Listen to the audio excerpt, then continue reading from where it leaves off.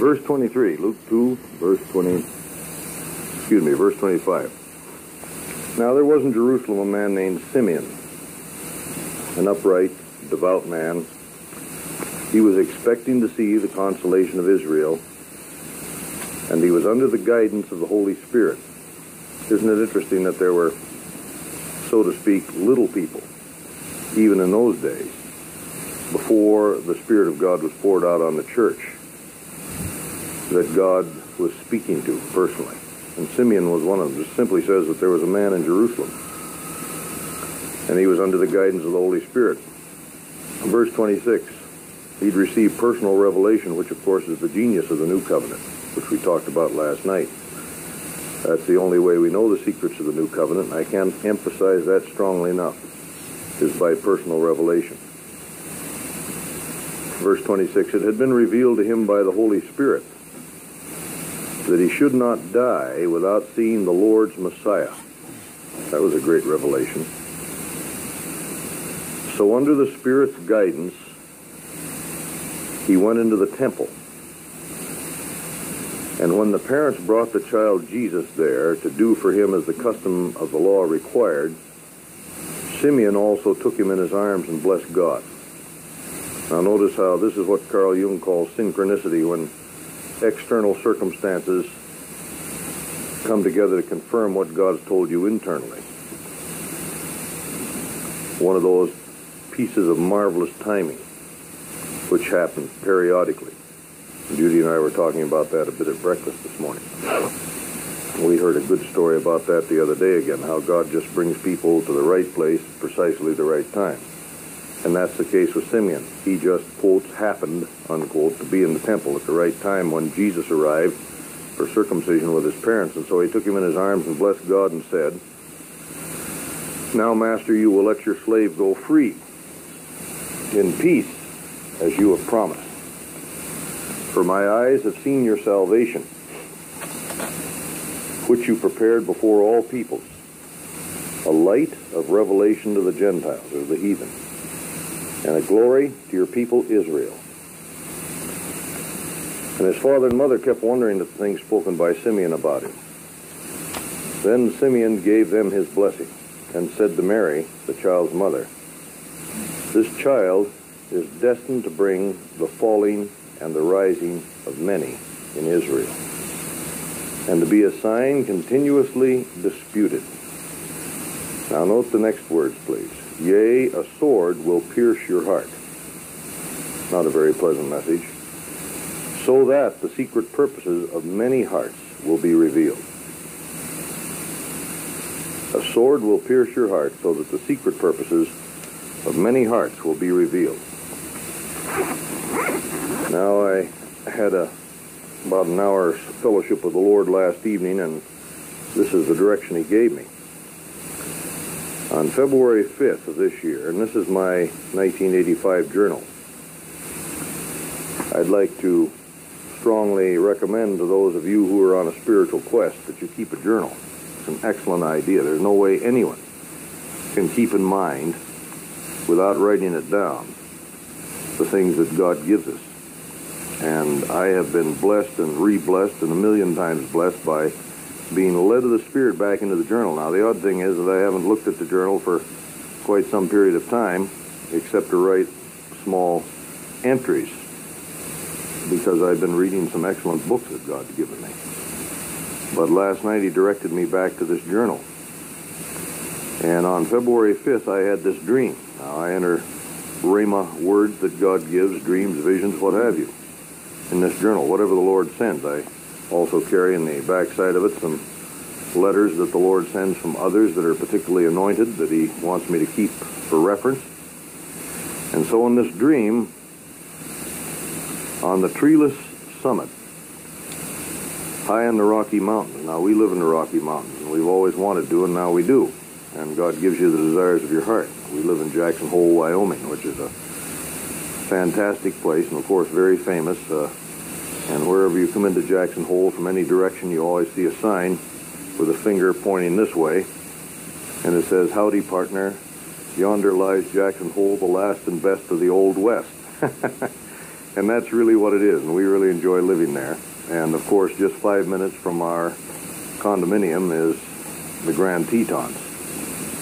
And just the most magnificent mountain range, I think, in North America. And so we live in the Rockies. So this dream had to do with the Rockies, and on the treeless summit, after you get up above the tree line, high in the Rocky Mountains, and there was another man there, walking over the high places, I discover magnificent, luscious, beautiful grapes growing hidden in the cleft of the rock. Now, this is what I put down for the meaning given. I have climbed to the high places and found the new wine, the grapes of Eshcol, hidden in the rock where Moses was hidden when the glory passed by. Remember that? God hid Moses in the cleft of the rock and covered him with his hand while his glory passed by. Now these grapes were growing down under the rock, and they were the most beautiful grapes I've ever seen. Big, big grapes. The best fruit, the fruit of the Spirit, the wine of the kingdom. On returning to bed, I took up at Hebrews 8:1 in reviewing my memorization. And God impressed this on my heart. You remember he told Moses, and it says this in Hebrews 8, "See thou make all things according to the pattern showed to thee in the mount." Remember that? See that you make everything according to the pattern that I revealed to you in the mountain. Now this is the pattern that God revealed to me in the mountain. And in Hebrews 3 he deals with this. He says, for example, of the Jews in Moses' day who failed to enter Canaan, which is a picture of failing to go on in our spiritual growth. He said they do always err in their hearts, in their unconscious, in their deep being, and they have not known my ways. So I swear in my wrath they shall not enter into my rest, because they just absolutely refused to go on and believe in a continuing salvation is what it amounted to. They had faith to get out of Egypt, but they didn't have faith to walk in and take the land. And they didn't have faith because they weren't willing to receive personal revelation. Remember what they said at Mount Sinai? Don't let God speak to us anymore. And when you say that, you cut off personal revelation, because they couldn't endure that which was commanded. Now, Hebrews 8 ends on a very happy note, not on that kind of note. And it says, I will put my laws in their mind and write it in their hearts. And Ephesians 4:16 and 17 is especially a challenge to Christians, and it's written to good Christians, so it's a possibility for anybody. And he says to those really zenith-type Christians who were at the peak of spiritual development in Paul's day, he said, don't walk like other Gentiles walk, like the unsaved, in other words, in the emptiness of their mind or spirit, having their understanding darkened, being cut off from the life of God through the ignorance that's in them, because of the blindness of their hearts. This is a heart matter, in other words. And a Christian can be cut off from the life of God, now not lose his salvation. I'm not talking about that for a minute, but be cut off existentially or experientially, moment by moment in his daily walk, as the Israelis in the wilderness were, from the life of God, through the ignorance that's in him, because his heart is blind. Now, what makes for blindness of heart? Well, we'll get to that in a moment, but I want to mention this too, that you know, in the well-known challenge in Ephesians 5:18, be not drunk with wine, wherein is excess, but be filled with the Spirit. And in one of the many places in the New Testament, it's likened the Spirit's fullness to being drunk or under the influence of something else. And he says, be not drunk with wine, wherein is excess, but be filled with the Spirit. And speaking to yourselves in psalms and hymns and spiritual songs, singing with grace in your heart to the Lord, giving thanks always for all things unto God and the Father in the name of our Lord Jesus Christ. Now, what is wine? Remember what I saw in the high places in the mountain in the dream, were grapes hidden in the cleft of the rock, where Moses saw the glory of God. These were glory grapes. But the wine comes from crushed grapes, from pressed grapes, the wine press. Now, that's a little different theme, and most of us don't like that theme. And it says in Philippians 1:28, and God really impressed this on me when I was studying, when he gave me these things, For unto you it is given on the behalf of Christ not only to believe on him, but also to suffer for his sake, having the same conflict which you saw in me and now hear to be in me. Now, there's one thing that universally I think we do not like, naturally speaking, and that's the theme of suffering, testing, tribulation, being tried. I don't like that. I fight that. But it doesn't matter whether you like it or not. It's a reality principle, and it's a reality principle in the kingdom of God. When you're in your elemental stages, God protects you from a lot of that, just like we protect our children from undue suffering. He protects us from undue suffering. And you go through childhood and an adolescent experience of arrogance where you think that nothing can happen to you. But if you've got a heart for God and you don't stagnate like the Israelis in the wilderness and live a lie and continue, and, you know, in other words, freeze your K through 6 mentality, then you all of a sudden find out that there are some traumatic passages in life. Gail Sheehy wrote a book called Passages. And we have many passages, and some of them are major ones. Like, for example, the crisis of midlife is a time of major passage for many men in particular. And so we find that there are some times of passages, and one of them is that we find out that there's a cross to bear. And there's some dying to be done in order that there be resurrection power. And that if the new wine of the kingdom is going to flow, then there has to be a wine press. And there has to be crushed grapes. And, of course, God is after the new wine of the kingdom, that it might flow out of us. Now, with that in mind, I want to go back through and look at what preceded this dream. Now, this is on page 21 in my journal. And I like a nice, quiet morning class like this because I can just kind of let this thing unfold in a rather unique, comfortable fashion, I think, and go back and see what revelations had preceded this. I had been studying Carl Jung's brilliant piece of work, and it's a difficult piece, which I don't generally recommend to people unless they feel strongly urged to the Spirit to study it, but it's called Transformation Symbolism in the Mass.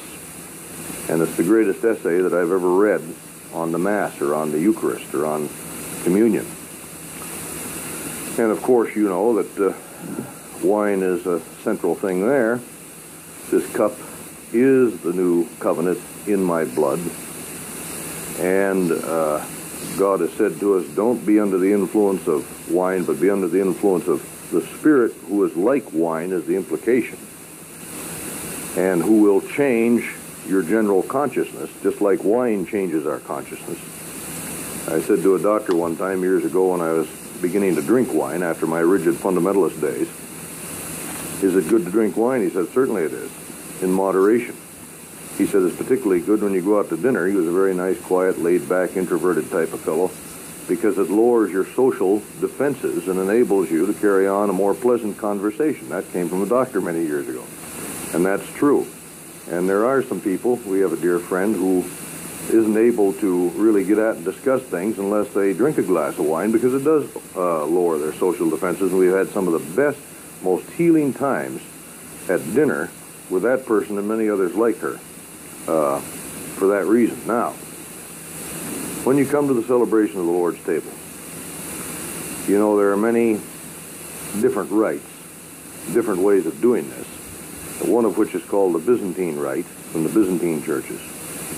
And I found that this was particularly fascinating, that when they observe the Lord's table, they break the host, or the bread, or the wafer, into 4 pieces deliberately. The priest does this, and there are letters printed on each piece. Now, why 4? Because 4 has a very central place in the Bible. You know, there were 4 rivers that flowed out of the Garden of Eden, right? The city lies 4 square. The cherubim, 4, see. And basically it has to do what it has to do with in mythology and the mysticism of peoples all over the world, namely with knowing where you are, with getting your direction, with being fixed. The city lies 4 square, for example. You know, very important for people to have a sense of orientation, you know that. And when the Salesian missionaries went to the Boraro tribesmen in Brazil, they had their villages laid out in quadrangles. interestingly, just like the city of Rome was laid out. We're told it was plowed that way, and then with a circle around it. And people didn't do that. The place right in the center, where there was an intersection of the axis of these two lines, was the sacred part of the city. It was called the navel of the earth. And they were able to orient themselves, not only physically, but spiritually. They felt at home in their city. You see what I'm saying? And so 4 is always, for example, to the American Indians, a very sacred number, because it has to do with the 4 great directions. Now, 4 here has to do with something even more important, and that is with the death, resurrection, glorification, and reigning of Christ. And he uses 4 different Latin terms here to describe that. Mors, resurrectio, gloria, and regnum. The death, resurrection, glorification, and reign of Christ. So 4, when in the Byzantine Rite the priest breaks it into 4 pieces, it has an ancient tradition connected with it, that this is a symbol of the glorified Christ, which is terrific, which is what we Christians need to get our direction. Because we have here, what? No continuing city, right? But we seek one to come. Abraham looked for a city which had foundations, whose builder and maker is God. Now, people always feel kind of homeless wanderers, and especially believers, until they can get rooted and grounded in the glorified Christ. And we are then the New Jerusalem. We identify with that city of God, see? So that we feel a sense of coming home when we begin to understand something of the glory of Christ. And so that's very important. Now, when I had the dream of being on the mountain and finding the grapes hidden in the rock, what God was telling me was, this is the best fruit that you've ever seen. This is high place, high country fruit. This is summit revelation. Make all things according to the pattern that showed to you in the mount, which has to do with the heart. Because you know that as Abraham adventured, he never found that city here. You only find it in your heart. And we are already come, Hebrews 12:22, to the Mount Zion. We're already come to the city of the living God. Not we're going to, but we are in our spirit seated together in heavenly places in Christ. But it's one thing for me to sit here and quote that this morning. It's another thing to have a sense of reality about it that ever deepens within you.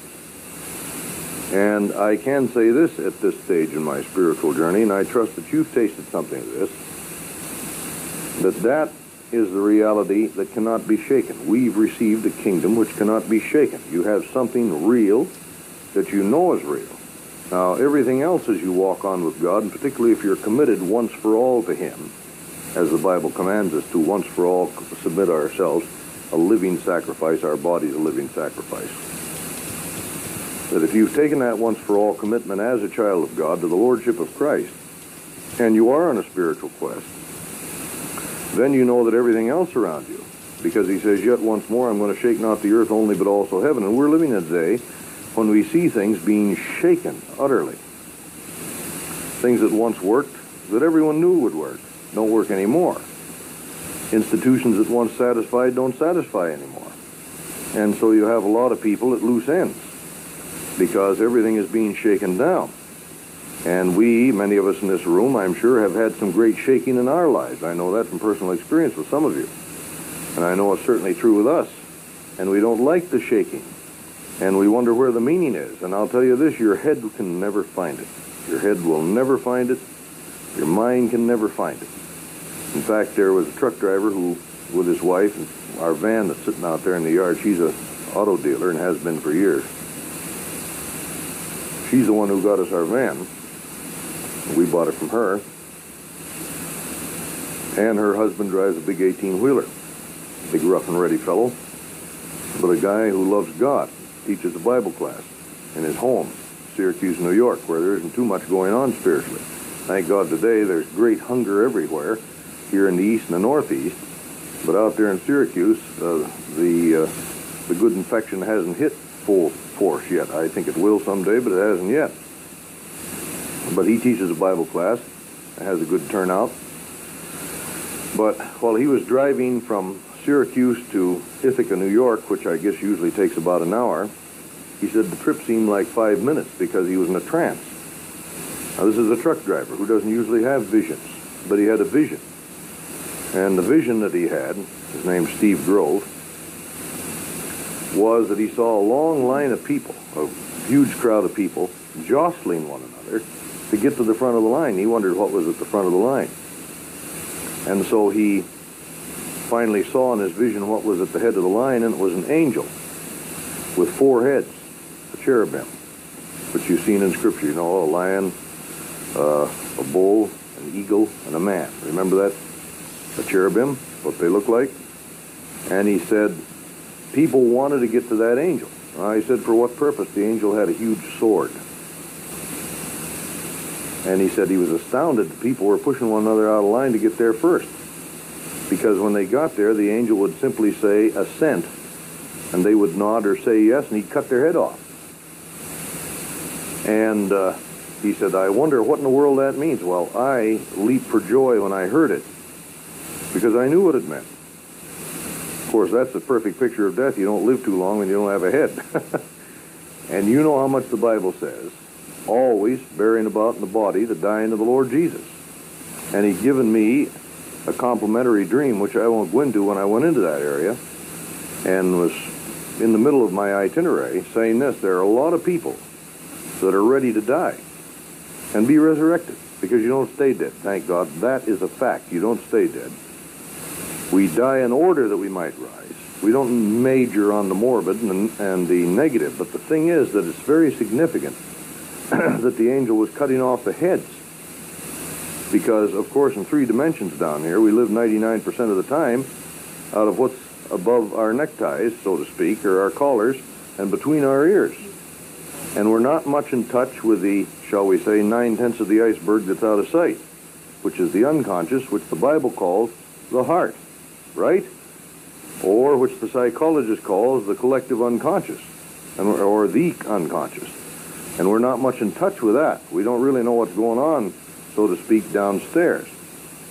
And so we live all of our time this rational, goal-setting, goal-pursuing, achieving type of masculine intellect.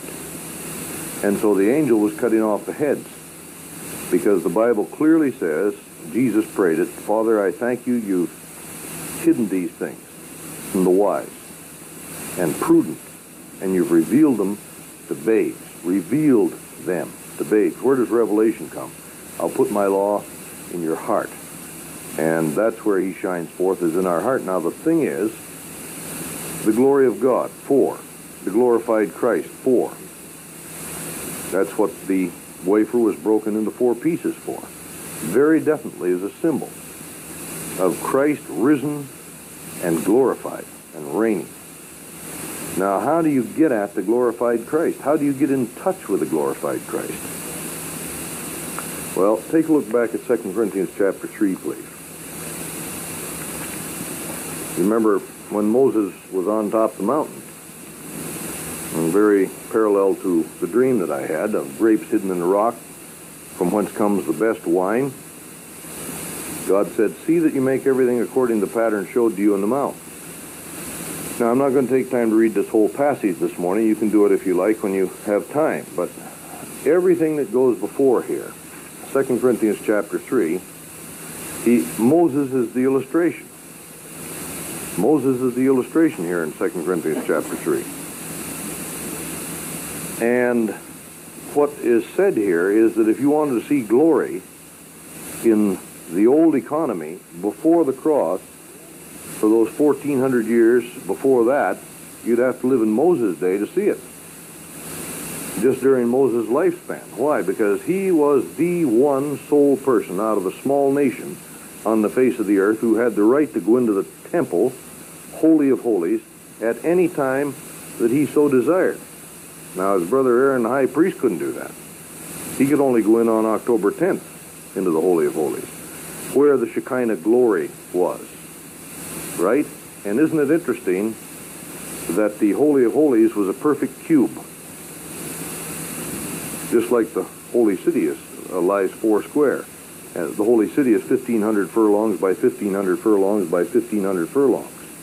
And the Holy of Holies was 15 cubits by 15 cubits by 15 cubits. It was a perfect square.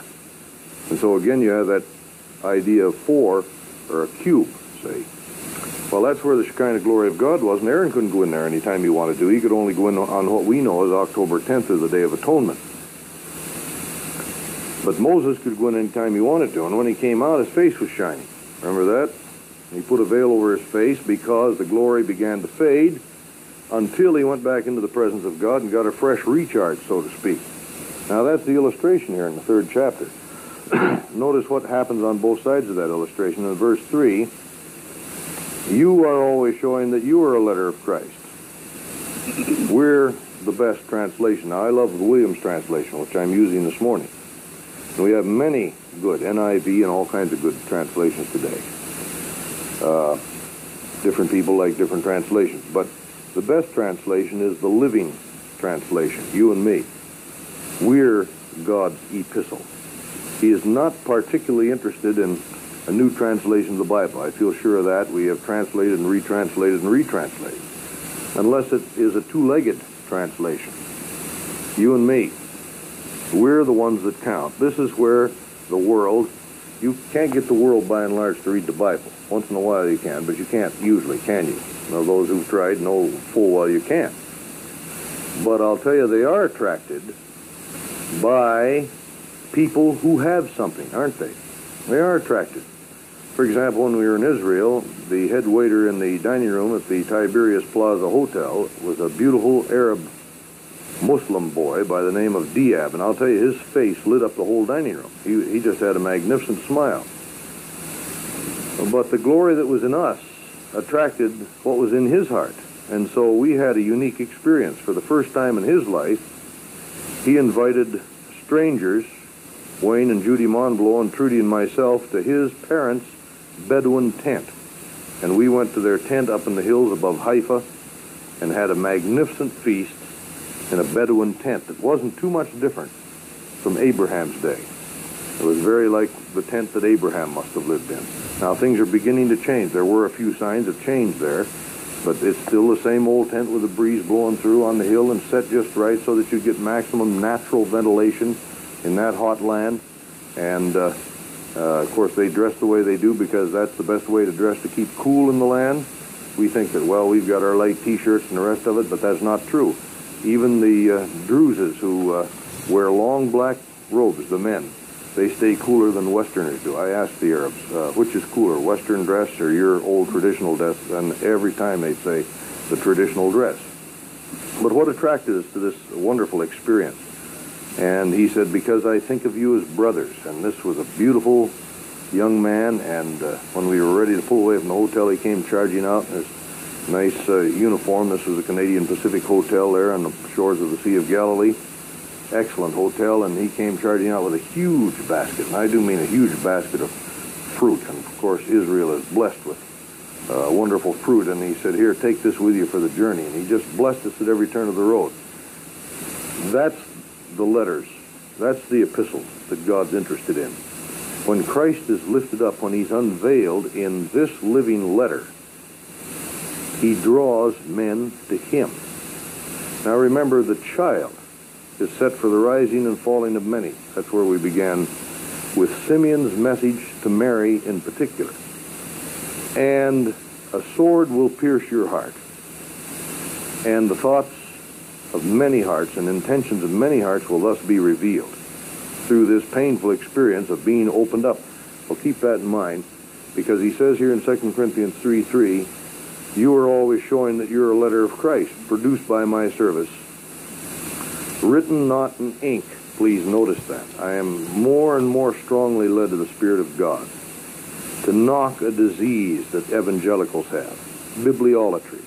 I love the Bible. I've memorized large portions of it. When I was a young man, I began memorizing from Romans through Revelation.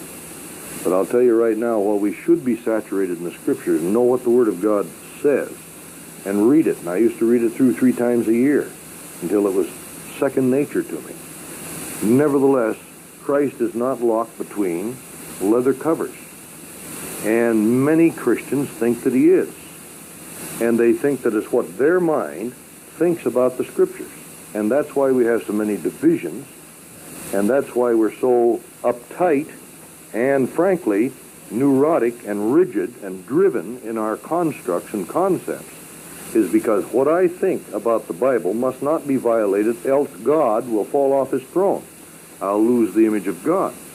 That simply is not the case. I said to someone who was very uptight like that not very long ago, listen, God's been sitting out there in the New Jerusalem on his throne all these thousands of years while human history has unfolded, and he's let every conceivable atrocity go on this planet, and all kinds of storms and everything else, and he isn't uptight. Why are you uptight, see? Well, in my earlier days, I wouldn't have said that because I didn't know that God. Now I can rest a whole lot more because I'm not defending him and I'm not holding him up. He's defending me and holding me up, and that's a much better position to be in. And you don't have to defend God and be uptight, but you will. Every one of us will, as long as we're stuck in our bibliolatry. As long as we think that it's my constructs and my ideas about the Bible and my doctrinal state and my creed, which at all costs must be defended. Because if you let God start opening you up, you find out that the Bible is full of paradoxes, seeming contradictions, which God himself put in there. I spoke strongly on that in Philadelphia, to stretch our spirits. Now, if you let him take away those constructs and tear down, and he will, in any willing heart, and as a matter of fact, whether hearts are willing or not, the day is coming when he's going to shake them down anyway. I'd rather be willing to have them shaken down earlier because a lot of these things are going to collapse, and things that we thought didn't work, and reality hits us full in the face. And each one of us get it that way many times because we're so stubborn we won't let go of things, or frightened that we won't let go of things. And so he tears down some of these things, and then greater peace, greater rest, greater certainty comes. But it comes inwardly, and it's God himself that gives it to you. And you feel more secure and at home in the universe. Isn't that interesting that it says in Hebrews 4 that there remains a rest unto the people of God? A rest for the people of God. Now, not for sinners. He's talking to Jewish Christians there. 30 years after Pentecost, there remains a rest to the people of God. He just said if Joshua had given them rest, then he would not have spoken of another day. But there remains a rest unto the people of God. That's us. He that would enter into his rest must cease from his own works, struggling and striving, as God did from his. So let us labor to enter into this rest. And then it says this, for the word of God is life-giving, powerful, sharper than any two-edged sword. There's that sword again, see? Piercing to the dividing asunder of soul and spirit, joints and marrow, discerning the thoughts and intents of the heart. Isn't it strange that spiritual surgery brings us to rest? I have a tape that I did quite a while back called A Restful Trip to the Operating Room. None of us think that operations are basically comforting. But God says if you want to have rest, then let me cut out of your life and open up your life to the light, and the very thing you're seeking but fighting will come to you. And it's a fact that it does come to us. That through our conflicts, the reason we suffer is because we think we know better. And certainly God would never do this, or God is not like this, and this is not the way it should be. And the whole thing gets kicked into a cocked hat, upside down, head over heels. And all of a sudden, in a place where you least expected to find God, you find God through personal experience. And so these things have already been knocked from your hand or shaken down, and you don't seek to take hold of them again. You don't need to. When I began to adventure in my own prophetic calling, I, for a long time, got anti-conservative dreams, is what I'd label them. God kept telling me, everybody else thought I was plenty radical. I thought I was plenty radical, but my dreams kept telling me, you're not nearly radical enough. You're not moving fast enough. You're not where I want you on the cutting edge. Now, thank God I haven't had any of those dreams for a long time. The Lord being the jokester that he is, I suppose he'll give me one tonight, but I haven't had one for a long time, which leads me to believe that I'm where I should be in the things that I'm saying. So we need to get knocked out of our mental constructs. Please look at 2 Corinthians 3:3 again. You're the letter of Christ, produced by my service, written not in ink. Now, if letters written in ink could have done the job, and I'll show you what I mean here, then why wouldn't the pious Jews of the Old Testament have done it? They were people of the letter, devout, pious, dedicated people, totally, utterly, to this day, like our friend Gideon, dedicated to the Torah. But instead they can't see Jesus for being. They can't see Messiah when he stands before them fulfilling all the prophecies. How do you explain that? How do you explain the fact that every living voice, Jesus indicted them, you've killed all the prophets almost without exception. And all the blood from righteous Abel to Zacharias will come on this generation. What generation was that? That was a generation that knew the Torah. These were not people who professed to be God's enemies. They weren't a local communist party of atheists. These were people who were deep students of the letter of Scripture. How about that? Who had not only a large written, but also a large oral tradition, plus a deep vein of mysticism in the Kabbalah. So they had all of these things for centuries. And yet when God stood before them, they couldn't see him, they didn't know him. Why? Because they were wholly identified with a letter that kills. Jesus said, the flesh profits nothing. The spirit that quickeneth, the letter kills, right? That's what you have here. Now, for example, if you'd been living in that day, supposing you heard this little Jew with poor eyesight running around preaching everywhere with great fervor, who had once been an outstanding rabbi, don't circumcise your children. Supposing you lived 2,000 years ago, put yourself in that context. And supposing you heard him say, eat anything you want, have all the pork chops you want. And I say to you that if you circumcise your children, Christ will profit you nothing. That's exactly what he preached, isn't it? You could say to him, as a devout servant of God in that day who knew the Scriptures and the only existent, extant Scriptures, where's your chapter and verse? How about that? Or you could say to Peter when he came back from the household of Cornelius after 8 years after Pentecost, why did you go into men uncircumcised and eat with them? That's contrary to our traditions. And where could they say, well, it says in Acts chapter 8, there was no Acts chapter 8, or 10, see? There wasn't any Galatians 5:2. They had no scriptures to stand on. What'd they say? God made me do it. The Spirit told me to do it. What I'd like to have you see is that every time the authority of the Spirit transcended the authority of the written Word. Every blessed time.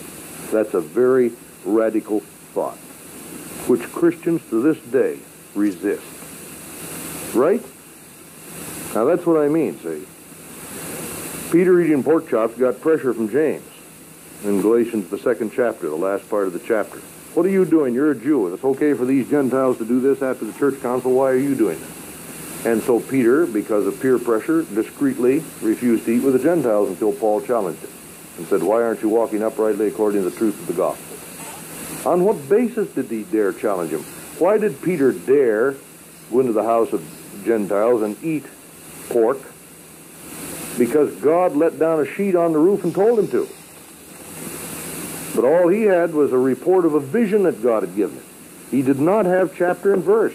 Now, we have churches today and seminaries that spend all the blessed time on chapter and verse. That's where we've gotten hung up, bibliolatry, the letter that kills.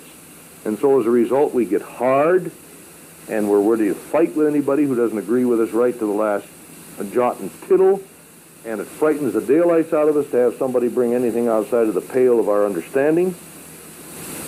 And it's because we have not learned the deep certainty and peace and rest of a living God in whom we live and move and have our being, who leads us constantly, as he did Peter and as he did James and John and everybody else, outside the perimeters of our usual experience. Now, there are some adventurers here in the room this morning, I know from personal experience, who've been led outside the perimeters of their personal experience, beyond the taboos, right? For example, in my early days, if somebody had told me, someday you'll, because I was a rigid fundamentalist and brought up and brainwashed that way from the time I could remember anything. Somebody told me, you'll preach in Roman Catholic churches and have many Jews as your friends, I said, you're out of your mind.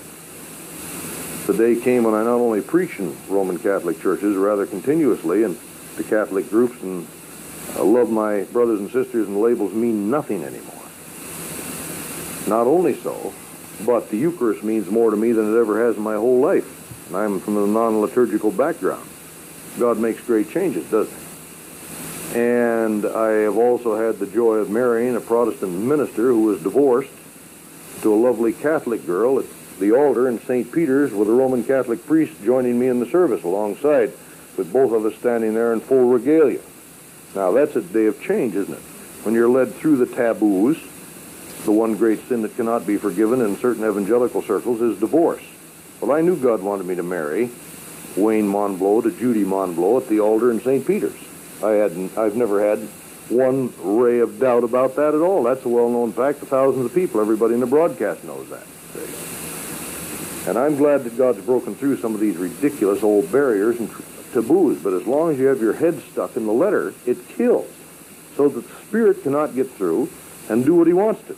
Now, the only way the Spirit can get through, and that's what we want to see here. Verse 3 again. For you're always showing that you're a letter of Christ, 2 Corinthians 3:3. Produced by my service, written not in ink, but by the Spirit of the living God, not in tablets of stone. May I paraphrase and say not on India paper either, but where? On human hearts. Now, come down to this glory business here, and verse 15. And Moses is the illustration. And when he came down off the mountain or out of the temple, his face was shining. Indeed, to this very day, whenever Moses is read, a veil hangs over what? Not their heads, but their hearts. Where was the veil? The veil was between the holy place, the really significant veil, and the Holy of Holies, right? No human hands could tear it. It was incredibly thick. In fact, we looked at the model of the temple, the model of the whole city. Did you see that when you were? And I was glad to see the artists and the architects' representation of what they thought the Holy of Holies was like in Herod's temple, Restoration Temple. It was a huge thing. Stood higher than the rest of the temple. So that veil must have really been something. There stood the veil between the sacred spot where the high priest could go once a year, where the Shekinah glory of God was to abide, and the ministry of the holy place where the priest could go and minister anytime, and not the common person. So a veil hangs over it. Where is the sanctuary? The sanctuary is the Spirit. Your body is the temple of the Holy Spirit, who is the new wine, who comes from the winepress, from the crushed grapes. He dwells where? His Spirit bears witness with our spirit. This is the deepest part of our being, so to speak. So, verse 15, when Moses is read, a veil hangs over their hearts. But whenever the heart turns to the Lord, get that please, whenever the heart turns to the Lord, very important, when the heart turns to the Lord. Now, not when the heart turns to the church as an institution, or when the heart goes to church, or when the heart turns to the Bible. Doesn't say that either, does it? It says when your deepest inner being turns to the Lord, what happens? The veil is removed.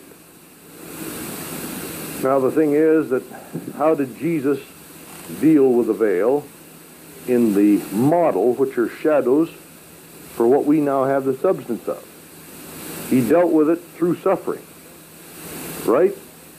When he's hanging on the cross and he shouted, "It is finished." The veil of the temple was rent in twain from top to bottom. What is this? This is a living word from the dying Christ.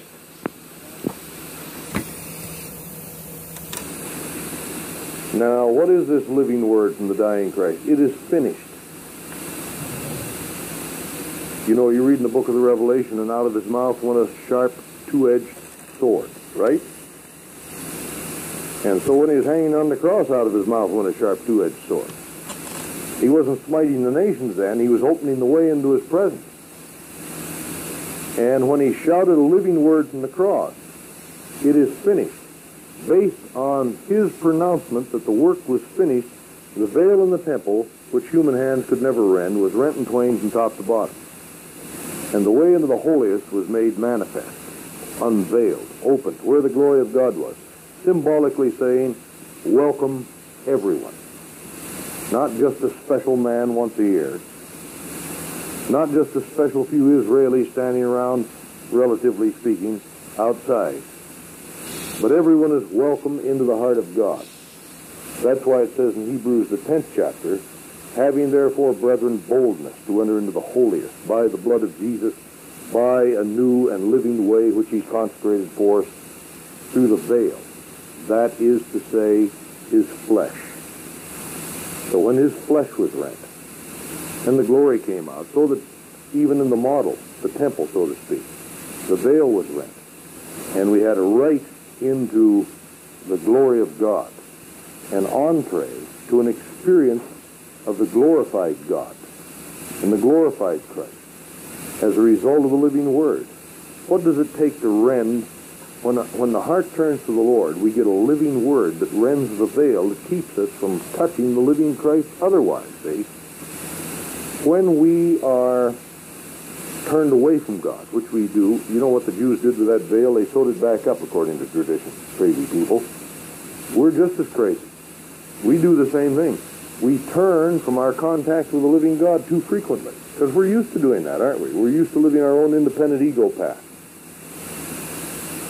So, shall we say, that the trick of walking in the Spirit, so to speak, is to constantly turn to God, or as Brother Lawrence put it, to practice the presence of God. To talk with him, not to postpone, but to talk with him all day long, whenever you're distressed, whenever. In the middle of the night, sitting in a bathtub, driving down the street, riding in a taxi, sitting in university class, doesn't matter, washing dishes. Turn to God then. Right then, he's closer than your skin. Now, that's why he said to Christians, don't walk like the Gentiles in the emptiness of their mind, having their understanding darkened, being cut off from the life of God through the ignorance that's in them, because their hearts are blind. Whenever our hearts turn away from God, darkness. And God doesn't seem real, and he doesn't seem there.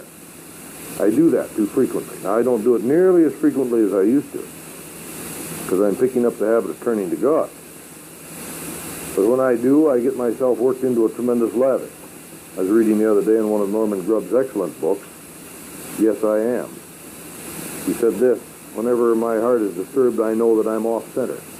Good word, good word. So when the heart turns to the Lord, the veil is taken away. Then what happens? Verse 17. Now the Lord means the Spirit, and wherever the Spirit of the Lord is, there is freedom. And all of us, with faces uncovered, he's talking about the face of the heart. The veil is over the heart, see? But now it's uncovered, the face of the heart. Because we continue to reflect like mirrors the glory of the Lord, are being transformed into likeness to him from one degree of splendor to another. And this comes from the Lord who is the Spirit.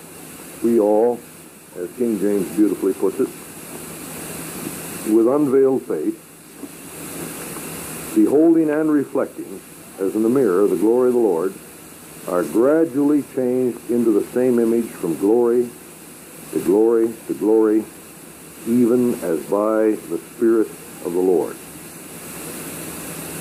We're gradually transformed. It's the living voice of God, not the written Word of God, that takes the veil off your heart. And so when Simeon said, a sword shall pierce your own heart, and the thoughts and intentions of many hearts will thus be revealed.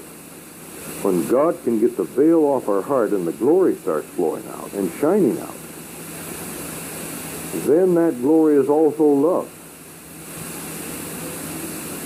And people then have the courage to be who God created them to be, because you've had the courage to be who God created you to be.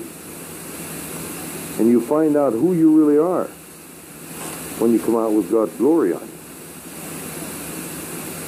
Now here's a statement that comes from an ancient mystic, and he says this, the sword, and you remember how prominent the sword is in the ancient myth, as for example Excalibur, which is a terrific movie, it was out a while back.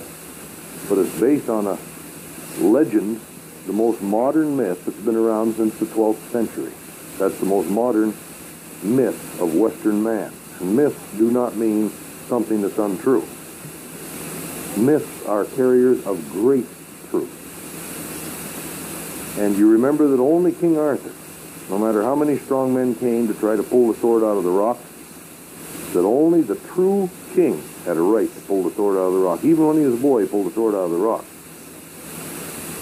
Now, our ego, time and again, would like to use the sword. Power.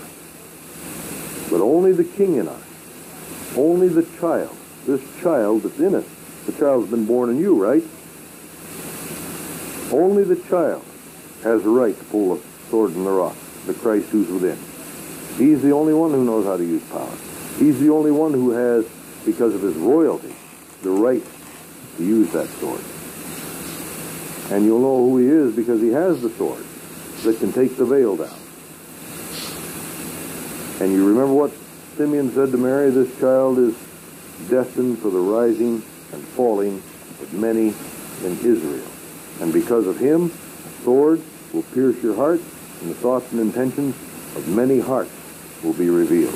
That's absolutely essential to the healing of mankind. That is our ministry, is to get out of our heads and let God lead us into our larger being and discover the Christ that's been born in the Bethlehem of our inner being, my little children of whom I'm in birth pangs again till Christ be formed in you.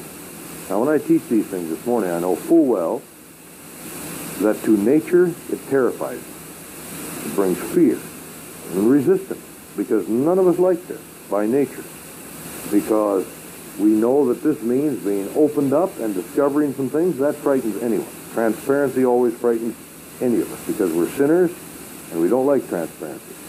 But that's exactly what the church is called to be. A city set on a hill that cannot be hid. A light to the Gentiles. And this child who's within us, as he was within Mary, we receive the same words in Simeon, that this child is set for the rising and falling of many.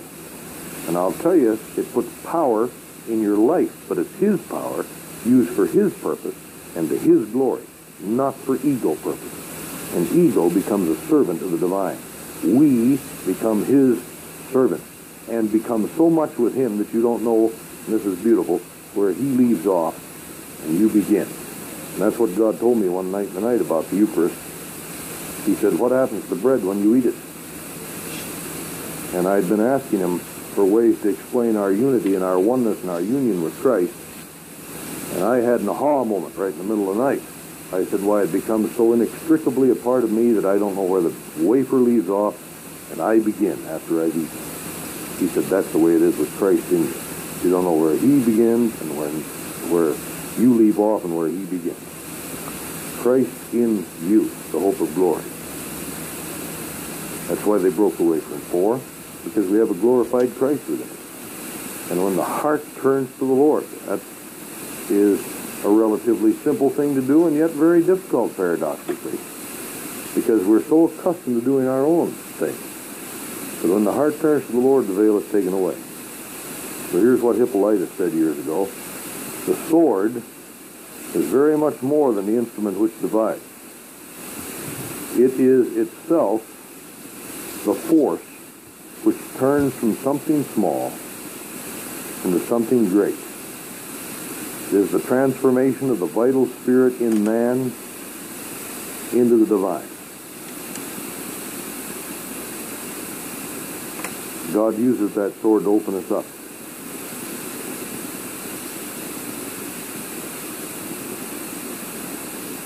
Now I'll conclude with this, because it's illustrative of everything I've been talking about this morning. When I was speaking out in Long Island recently, the Cops for Christ, two brethren came up to me afterward. And I can pick up the vibrations of brethren like this quite easily anymore from a long distance off. And I thus have my guard up. And they said, we have a couple questions we'd like to ask you. We're from such and such, and then they garbled the church. I said, wait a minute now. What church are you from? I made them speak it distinctly.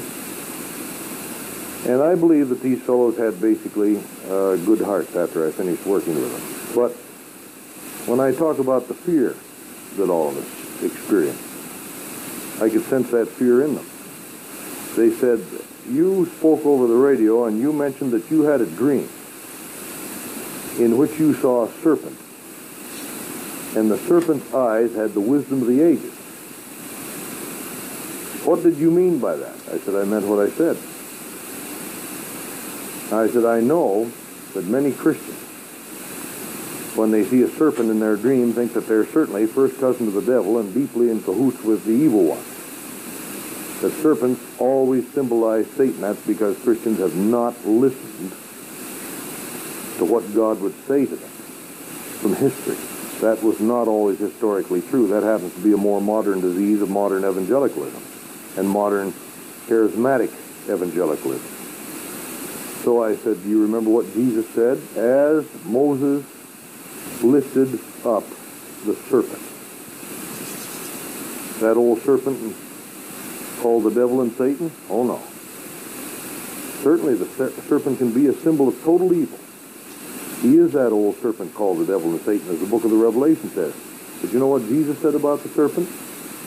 As Moses lifted up the serpent in the wilderness, even so must I be lifted up. And he likened himself to a serpent. But whosoever believes may have everlasting life. Whoever looked at the serpent in Moses' day was healed, right? What does that tell you? When God starts expanding our spiritual consciousness to discover who we are, and he draws our hearts to him and takes the veil away, then we're able to see some new things. Namely, that the serpent doesn't always mean evil, for example. That it can mean absolute goodness. That it can mean healing. And when you pass a medical building or you look on a nurse's pin, what do you see? A caduceus. Two serpents intertwined on a cross. A caduceus, a healing staff. It's a symbol of healing to this day. You know where it comes from? Mercurius. You know who Mercurius was? He was the messenger of the gods in ancient mythology. He was the one who brought revelation and healing. Isn't that interesting? See, God can tell you all kinds of things. He speaks all the time everywhere. Do you think God only spoke? I love what my friend Clinton White used to say. In the beginning was the Word. Do you think that there was a King James hanging out in space? He speaks all the time everywhere. He's always spoken to men. And the Bible makes that abundantly clear if we had ears to hear it and eyes to see it. And so I said to those brethren, the dream that God gave me was a healing serpent. And it did have the wisdom of the ages. It's when your serpents come up from under the ground. That's why God uses serpents as symbols. When they're underground, they're a menace. And they do you all kinds of damage when they're in your unconscious part and you don't know what's going on. But when they begin to surface and they're lifted up, as Moses lifted up, and you look at the things that have been bugging you and they're brought into the light, they bring healing. And they said, oh. And I think it began to score on them, thank God. And you know why it began to score? Because I wouldn't back up an inch. It takes a long time in the fire for some of us to get the courage to stop being intimidated by the institution. And to stand and say what God told us to say without equivocation and without compromise. You know, God gave me a dream one time in which I heard a great voice. It was one of the greatest dreams I ever had. And it was a time when I brought all kinds of psychosomatic illness on myself because I was way off the track and way out of center. And in this dream, I had the dream in the afternoon when I took a nap, and I never remember my dreams if I have any when I take a nap in the afternoon, only at night. But in this dream, I was in a great control room, like I had seen at Cape Canaveral in Florida, in the Kennedy Space Center, where there are banks of instruments and desks. You've seen that on television if you haven't seen it at Cape Canaveral itself. And there was magnificent electronic, ultra-futuristic music playing in the background of this. This was a great dream. Ultra-futuristic music. And there was a countdown in tongues.